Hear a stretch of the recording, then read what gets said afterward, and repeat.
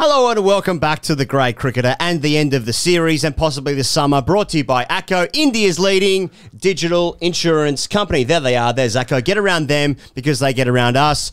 Sam Perry is in Adelaide. Pezzy lad, good evening to you, sir.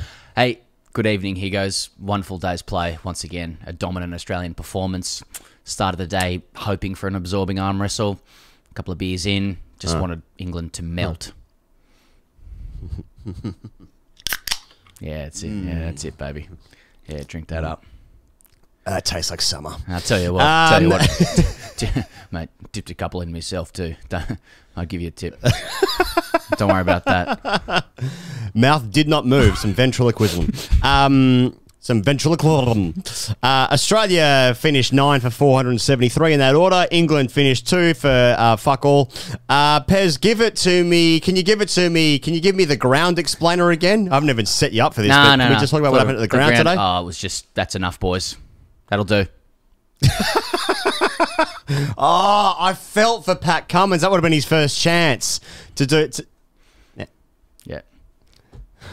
I saw Churchill did that once. Somebody tweeted that that would be their ideal amusement park ride, just to be able to sit in a pavilion, stand up, and wave people in with a declaration. So obviously you'd have 15 extras, actors that have been hired just out onto the field, 11 players out on the field, 2 bats, 2 umpires, and they just have to keep coming in, going out for the next customer. I've always wanted to do the Michael Clark whistle with the fingers in the mouth. That whistle to get that, and then just wave them in. But that's more about him than anything else, I think. Pez, can I give you? That's unnecessary. Can I give you my? It's not a great explainer. I just want to tell you how I feel about this Ashes already. Okay. I don't think I have. I don't think I have a clue at the moment how you feel. I'm not sure it's been made clear. So, you know, Ian, welcome to what would this be? We've had 4 days of the Brisbane Test, 2 of this. So this is your 6th session. Yeah. Welcome. Sit down. Tell me, how are you feeling, mate? I'm fucking annoyed. Okay, I'm annoyed. 2013, the Ashes out here in 2013, or whenever that was. No one's ever seen in our lifetime Mitchell Johnson that was just so good. He was so good, and it was so quick, and, you know, Haddon was saying some shit, and we had Clark, and Ryan Harris was doing some good stuff. And, you know, that felt good. That felt good to me. Like, that's just one gun player outplaying the opposition. You know, I can cop that, and that was 5-0, and that was good. Like, we were excited. There was facial hair. It ticked all the boxes for me. 2017, the last time England were out here, you know, that was for me. That was the rise of the Steve Smith. The beep beep beep boop boop boop boop. Like, that was the first we'd ever seen of that. That was when Steve Smith became R2-D2. Yeah. That's when his mannerisms became so much like, oh, well, he needs professional help. And so, you know, but I could cop that again because it was like, oh, no, we've just got one gun player, mate. This time, like, this Australian team are so beatable. You know, and look, it took a great India C team to beat us last time, but, you know, South Africa have done it. Just stand up to them, give us a battle, give us a challenge. This England team, the first 6 days, is the fucking meekest, wettest, utterly pathetic team that I've seen in, let's go with a generation, just for, you know, as a unit of time and measurement. Mate, have they done anything right? The fucking fielding is embarrassing. They're tired. The selections, the bowling shit, the tactics shit's the same players. They're rubbish. Oh, but and then the conversation around it, Pez, is like, oh, well, you know, we beat the bad. If we took out your shit, the team is rubbish, and I'm upset because my team isn't winning the way that I want my team to win, because my team was like the best team ever, and I want that to be the standard. So. And it's 6 days in, and the series is over. Fuck, that felt good. Yeah, have you been doing your mindfulness exercises this week? You know that I haven't. Aren't you, aren't you grateful that England have at least brought out, you know, a brand that we can, I don't mean you and I, that all of Australia can revel in? Like, don't we deserve this in a lot of ways? I mean, we've been locked up for a long time. They are playing the Washington Generals at the moment. And the thing is, like, you mentioned some other good teams, India's threes, very good side. They had a good side last year. Very good team. The thirsty threes and South Africa, of course. And like, you know, when you come out to the desert to play, and I'm not talking about South Australia, I'm just talking about Australia, which is just largely regarded as a desert, with a penal colony settlement desert. Yes. You've got to Don't forget arid. You've got to bring weapons. You've got to bring weaponry. You know, there's no way to win here without. I mean, we joke about the alpha stuff and the chess and the pipes, but you know, there's a reason we've biologically evolved that way. Our cricket's biologically evolved that way. You know, because that's the armory you need to succeed here. And England just regularly fail to produce the weaponry, the cannons that you need to succeed here. And and they try and convince themselves that they don't need that. They need relentless accuracy. They need the good wrists and the funky plans. Yeah, it does at the pretty lengths. It doesn't work. It doesn't work out here. And yeah, I mean, no, like there's a bit of an insult to the Australian team with your analysis, in the sense that it's like, you know, England, you must be really shit because we're not even that good. There's a lot of cricket. I mean, even just being there, like a lot of cricket I saw in the last 2 days, which was world-class cricket from 3 or 4 players that England just happened to be faced with them. You know, MARNU'S will talk about Warner and Smith were just... it's as good as anything that's around at the moment, and that essentially accounted for about 4/5 of the batting that England had to bowl to. The cricket that they're playing is at the top level at the moment. You know, that's taken care of, that stuff, and it is worth pointing out. But it is more fun to kind of concentrate on the limp wrists and the lack of cannonry from England. Oh yeah.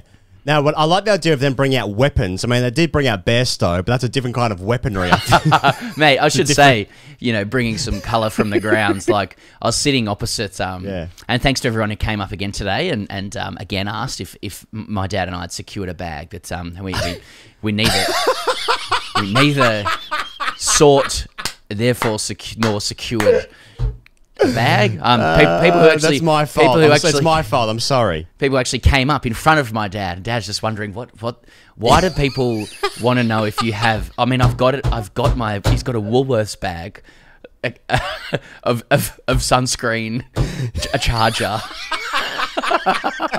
a mandarin for some reason. I do not know what this fixation is, Dad. I don't know. Yeah. Anyway, and I just like that your dad would. I just like that your dad would have gone like, I've already got one. Don't worry about it. Yeah, I'm all good. I'm all good to go. You know, all these Insta messages of guys just going, you got. Anyway, you carry it. Yeah. Anyway, so opposite us, I could the Barmy Army and then the Richies were sitting next to them, and it was making there was a good noise going on. So I walked around, and I'm so glad I did. I just walked around because I wanted to see what was going on. It's obviously it's all pretty weak, and to get recognised. Yeah. Well, that goes without saying. Yeah. Oh right. Yeah. Yeah. G'day, guys. Yeah. Yeah. Excuse me, sir. Can you put your mask on? No, I can't actually. Yeah. It doesn't work because the mask is on. Anyway, I've got issues. 36. Hey, let me get to my point. Because you just mentioned Johnny Bairstow, but the Barmy Army for about an hour just sung songs about Johnny Bairstow and letting him shag their wife, and that was fun, and he was enjoying it, and of course that was the main joy I think the Barmy Army were getting out of it today. Sure. Okay, Baz, let's get into the 3 things. I'm not sure how interesting this first one is, like the first 2, really, I suppose. But like MARNU'S' first Ashes 100, he finished the innings at 4 for 103. Got enough chances, but... I just don't rate. No, you don't like it? No good? No, I know. I saw that going around on Twitter. I mean, sometimes you play knocks and people drop catches off you. 4 for 103. He didn't get out and he kept batting. I mean, and he just played really, really well. He did get some luck. That's what happens in cricket. People need to grow up. The main thing with MARNU'S' innings is Tommy Stewart on Twitter again. Tommy Stewart is essentially, and I'm paraphrasing him there, but he's a proud member of the LGBTQI plus community. And he said, MARNU'S' leaves are so camp and gay. I love it. And then went on to do a few impressions of it. And so I think MARNU'S should embrace the identity as a gay icon. I think that's the main thing to come out of this innings for him. And Okay. And good on him. Yeah. Had to be good for him. Yeah. Yeah, a rainbow grip, that kind of gear. I like it. Marnus is an icon. Why that would be interesting given his strong Christian faiths. I think it'd be good for him. Good for everyone. I'm serious. It's not good for someone. I feel like both things can be true. I think he did play well. And I think that he left the ball, and he's done this so well in both games. And I think actually, like, Rory Burns nicking off, he feels he has to play that. And he kind of does, but like Marnus is letting the same balls go. You know what I mean? He's because he's playing off length, and he ends up leading a half volley and he kicks it off.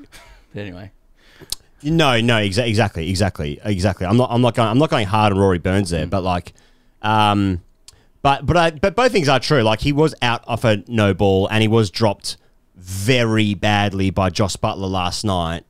Though I don't know what it's like to wicket keep, after filling the day and at night pink ball. Like I don't know, but it seemed like test match wicketkeepers should probably catch. It just seemed like both things can be true. He batted really well, but he was given. Yeah. It was on 95 as well when that happened. I mean, it was a good knock. No balls as a life. I don't back it. If your foot's a bit further back, who knows what happens? Josh Butler drops a catch. I just think the caveating of Marnus' century is like saying, oh, well, I'm only going to respect a century if it's chanceless now. It's just a good knock on a Oh yeah, but that's good. That's Bradman stuff. That's Bradman stuff. Only other thing I want to say about. Just to get through it, about the batting. Kerry batted nicely, as I said before. I think higher ceiling than Payne. Oh yeah, he looked good, mate. More than that, it was a perfect. Higher ceiling than Payne now. When Payne was like when he first came to the Aussie team, Payne was like a fucking gun. He was a jet. I think, and then like yeah. But I think Kerry now is a much higher ceiling than what Payne does at the same. Anyway, the point is Kerry batted well, and the second thing, Green looks fucking shit. He's all over the place, isn't he? He's like that was a good ball from Stokes. Deviated nicely, good leg cutter, but he's so concentrated on not kicking one that he's like now just playing down wrong lines.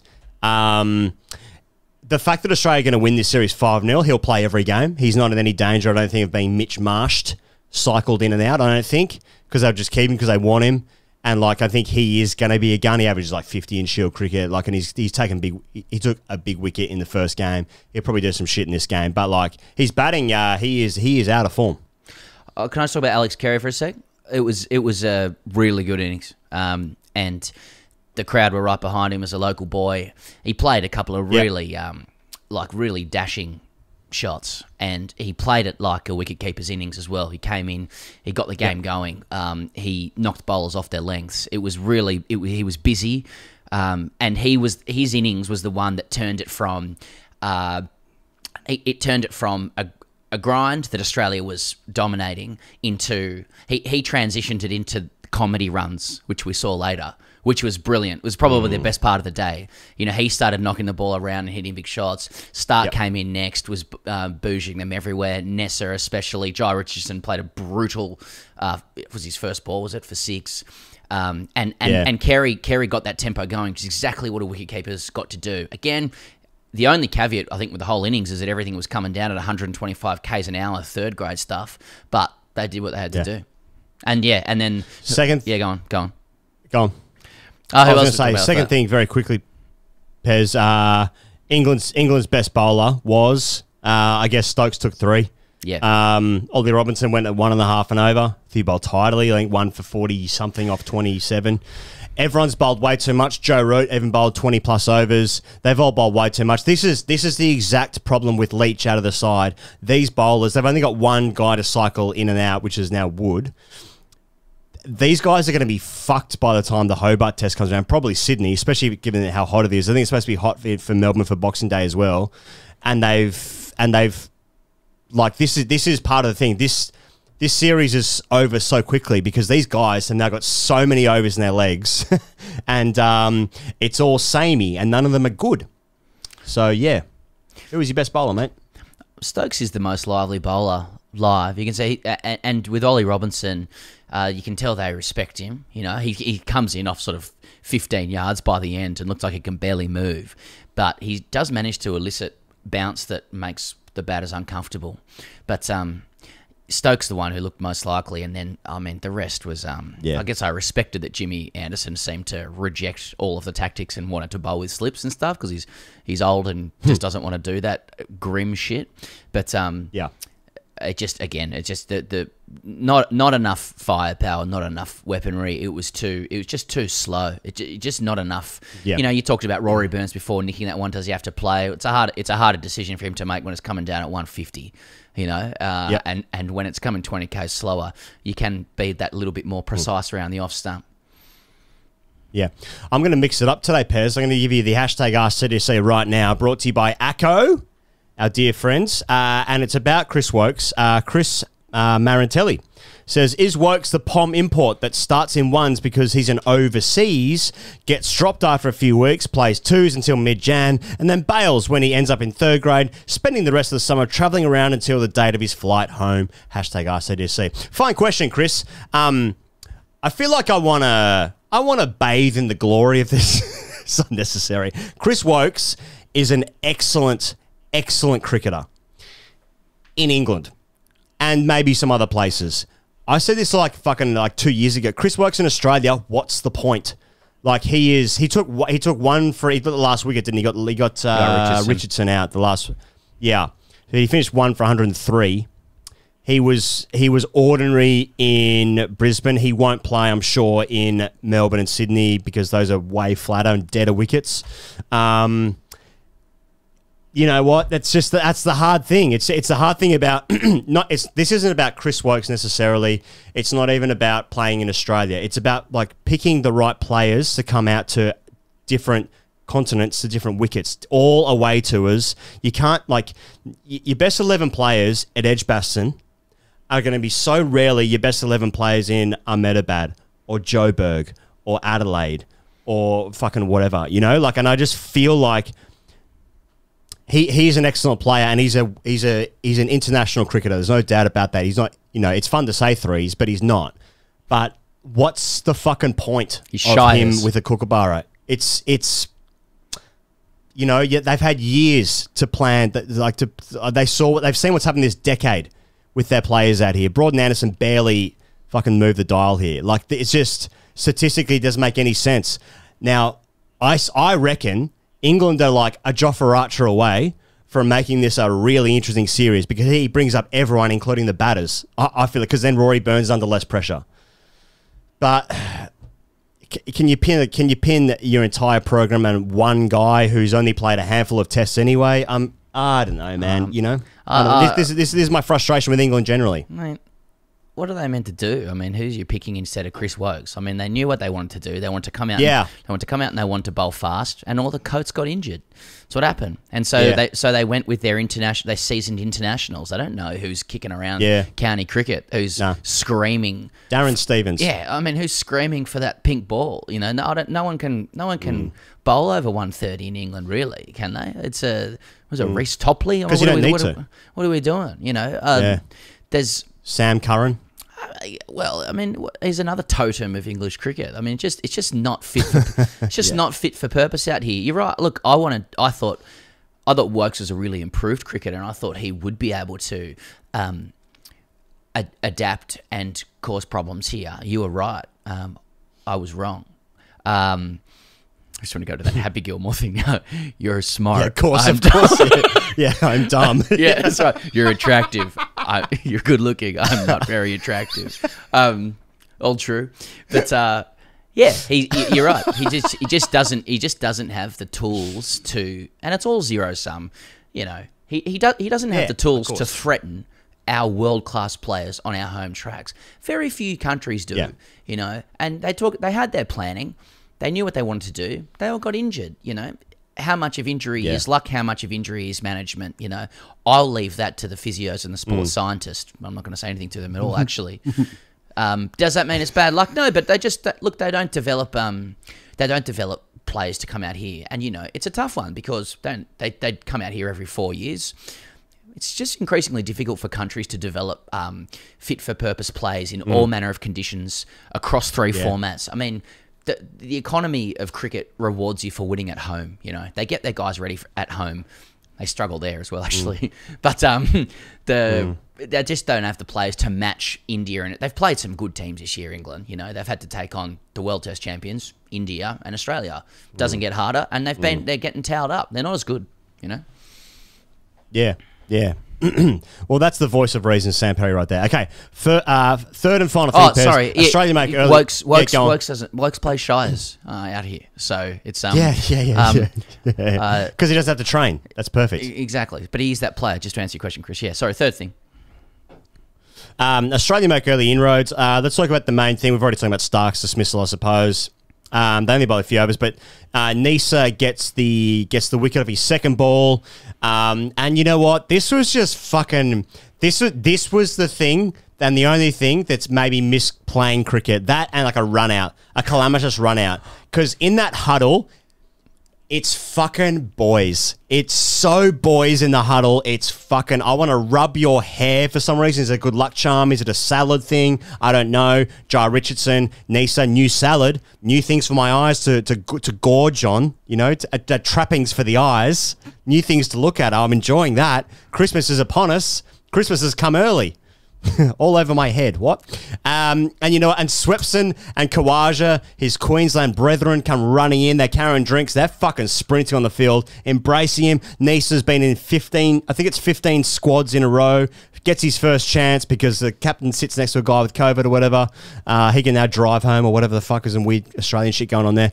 But, you know, the most important thing is that the England opening batsman gets out caught at mid-on. Caught it mid-on in a pink ball test match. I'm going to hit that to mid-on. That's how I get out in the test match. I'm going to shovel it to mid-on. I'm going to shovel Michael Nisa's second ball to mid-on. What is it? You threw it too early? I don't understand. Yeah. Oh, mate, it was great. He kind of middled it. There was a really feel-good vibe in the ground. Everyone was aware of the Nisa story. You know, like... He cried when he got his baggy green. You can tell how weak. That's what I thought. I was a bit circumspect about the whole thing, to be honest. Like crying. What are we looking at? Can we change? Can we get Sean Abbott in? That's I don't like that. Where's I Saba? don't rate that. Where's Sab? Where's Saba? Saba. Nessie. Are you having a kid? Are you? Okay, yeah, Saba. Nessie's tearing up here, Sab. What are you looking at? Ness is having a blub. He's having a top, no, a blub. He's having a blubber. Oh, I'll get it, mate. Sab has just had a kid. All right, yeah, I'm coming. Okay, anyway, it was a really feel-good vibe. Everyone knew his story. and it, you know, the comical runs came beforehand, which is, and I'll thank Patrick, who gave me that line, and also Tickets, gave me that written line. Pat Cummins, wow, okay, interesting. And and Nessa was commanding with the bat. He looked great. Is he the all rounder the selectors think Cameron Green is? It's he was, and you could tell he was up for it. It was his debut. He just obviously bowled with an extra yard. You're totally right about trappings for the eyes. So Jai Richardson, I coo over Jai Richardson, as I love the way cool. I like the way he moves. You know, I'm not going to deny. I'm not going to deny that. I like that it's full. I like that it swings. It goes both ways. It's nippy, zippy. Yep. So it was good trappings for the eyes, and it was a shame that play got abandoned just being there. Like it was funny actually. When Stark bowled to Milan, and obviously this would have come up on the TV, but everybody saw it. This enormous lightning bolt struck just as Stark let go of the ball. There was nothing on the bomb about the weather that was coming in. And there was just this massive lightning strike, and it was kind of, that was the vibe at the time. It was, you know, one of those ones where we had some comedy runs. England 150 overs in the dirt. All of a sudden, it was going to become a minefield. The ball's going through 20 k's faster, and I just wanted the lightning to strike and Milan's stumps to just cartwheel everywhere, just blow up. The stumps are on fire now, struck by lightning. Yeah!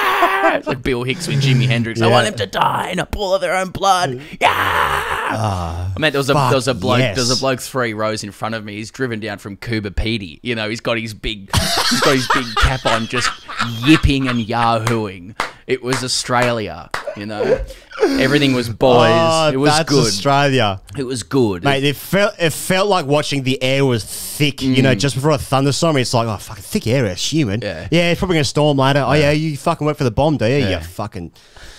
Why do you talk like that? Oh, I'm just talking to my close personal friends, how I talk to my reverend.